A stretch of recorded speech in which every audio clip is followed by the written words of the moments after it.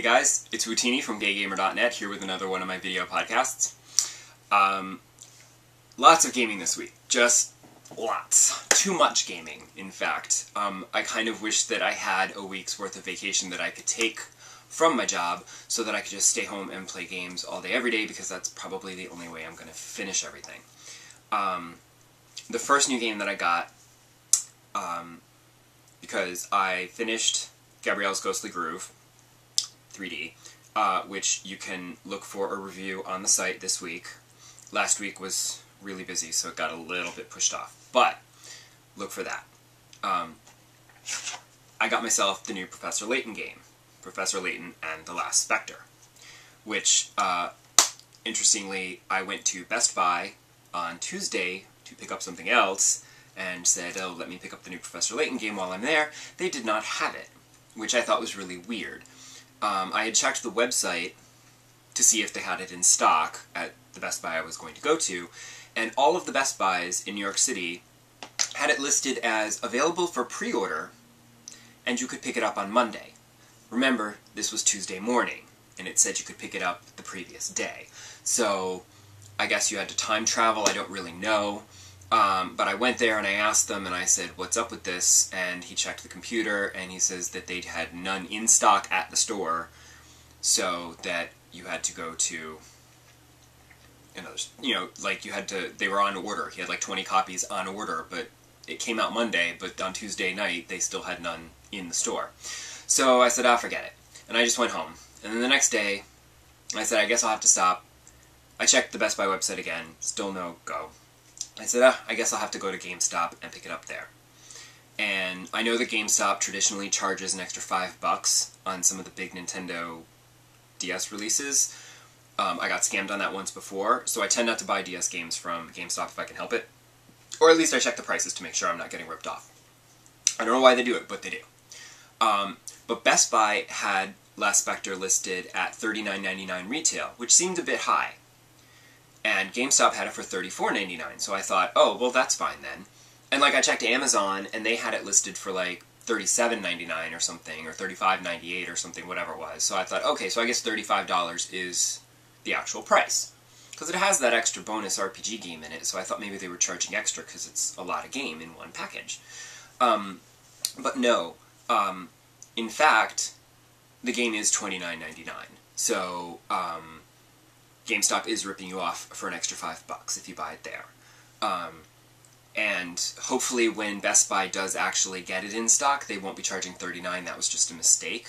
Because Best Buy should be charging $29, because they're pretty good about that sort of thing. It's funny, because I thought, oh, well, whatever, I'll just go to GameStop and get it. And then suddenly I realized, no, because I couldn't think of anywhere else to go. You know, it's like music stores. Where are you going to go to get your music? You kind of have to buy it online now, because there's no Tower Records, there's no Virgin Megastore. Unless you want to go to, like, your local record shop, you're screwed. So, but I just suddenly had a complete brain fart, and suddenly that synapse fired, and I went, there's the Nintendo World store in Rockefeller Center. So I just hopped the train, I went over there, and bought it, $30, in and out, done. No problem.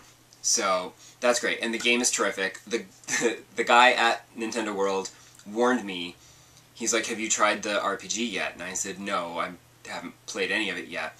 And he's like, I haven't even touched the actual game, because I've just been playing this RPG, London Life.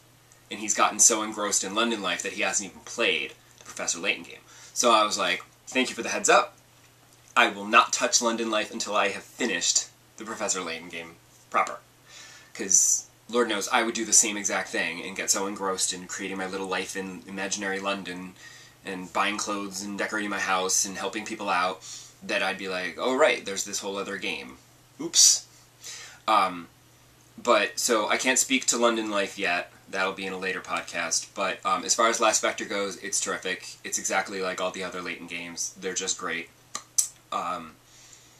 You play along, and then every so often you find that puzzle that just completely stumps you for like a good 10 minutes staring at your DS screen, and then suddenly you realize, oh wait, I'm at my subway destination, I have to get off the train now, I'll have to figure this out later. And then you suddenly hit upon the solution and go, duh, why didn't I see that from the start? It's just a trick question, but whatever. But I love it.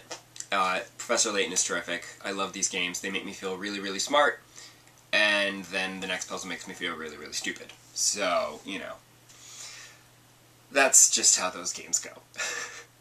But the other game that I was picking up that Tuesday at Best Buy on its release date, and I do have to hang my head in shame on this one because, once again, it proves that I have absolutely no willpower whatsoever. And that is Batman Arkham City. Yes, I know. But I played it hands-on at New York Comic Con, and you can read my impressions on the site. But I loved it. It was terrific. Played great. Played just like the first one. Really smooth. Looked amazing. I loved Arkham Asylum, so I was super excited for Arkham City. I was just going to hold off because I had all these other games I was playing. But the hands-on got me so excited, and then interviewing the game director, Sefton Hill, at the launch event at Toys R Us in Times Square, you can also find that interview attached to the same article as the hands-on impressions on the site. It got me so excited for it that I just couldn't, and I have no willpower, and I just caved, and I bought it. And it's great. I'm enjoying it a great deal, although I have to say that I'm sort of enjoying it a little less than Arkham Asylum, just because it's an open-world game. Sefton Hill said in the interview that this is like Rocksteady's first open-world game, and that they didn't want to make it too big, because they didn't want it to be like a lot of open-world games where you're just wandering aimlessly through nothing to get from point A to point B so that you can continue the story. They wanted everything to be condensed, and everything has a purpose, and every building, there's something about it that, you know, whatever. So it does feel more condensed, so that, like, you know, every building you go to is going to have some kind of, like, you know, a Riddler puzzle or something to do. You don't have to travel, like, across vast distances to get to the next story point. My problem, though, is that it almost feels too condensed and too busy.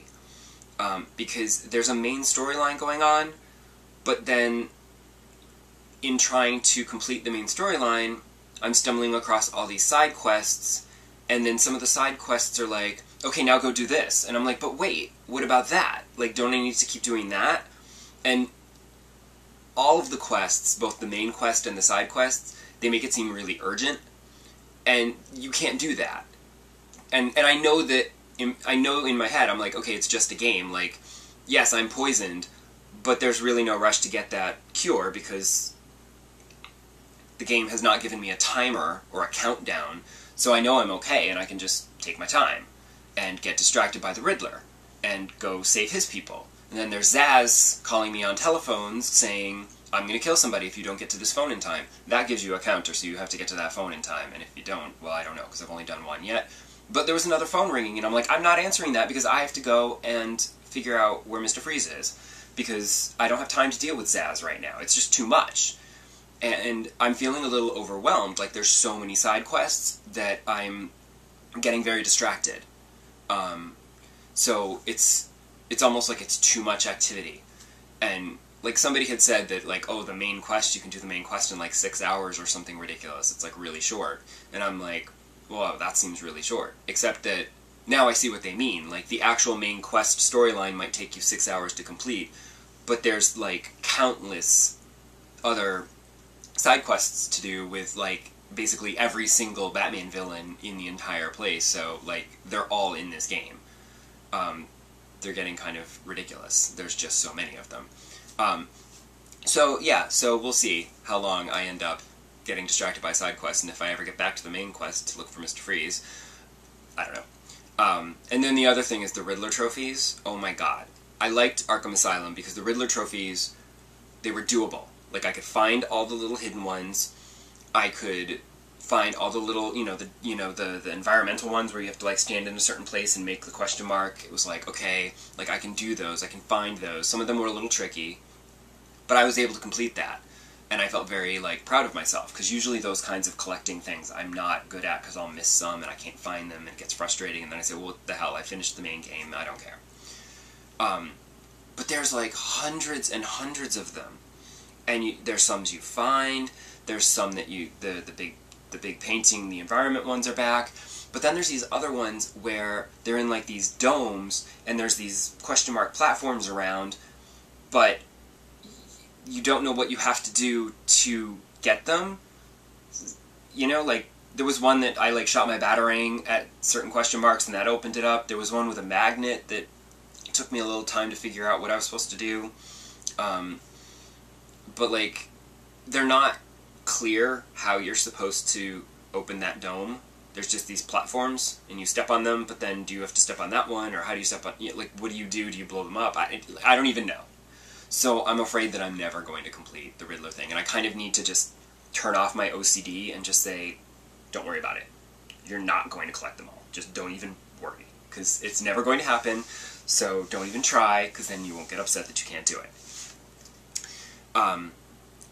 But I'm enjoying it still so far, and that's going to take me well into November. The problem is that November 11th is Skyrim, and then the week after that is Skyward Sword, both of which I also want to play. However, I've already put Deus Ex aside so that I can play Arkham City, so I'm pretty much kind of thinking now, I'm like, okay, no. So I have to draw a line in the sand, and I will not be getting Skyrim when it comes out. Skyward Sword, probably not either. It depends on how quickly I can get through Arkham City. I don't even know. Because, on top of all this, Dance Central 2 comes out in like, tomorrow.